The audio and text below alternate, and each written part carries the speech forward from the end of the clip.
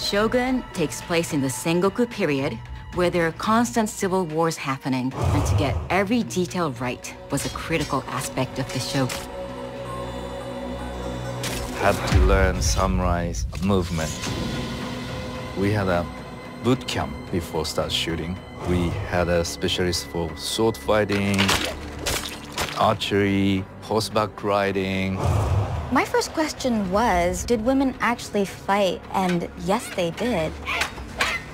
Samurais of her class, they would get training. Women would have their knees closed at all times, even while fighting. The women had the naginata because they would have more reach.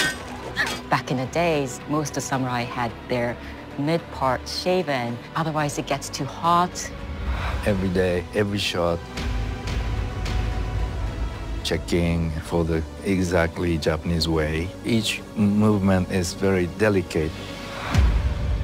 Small changes makes big difference.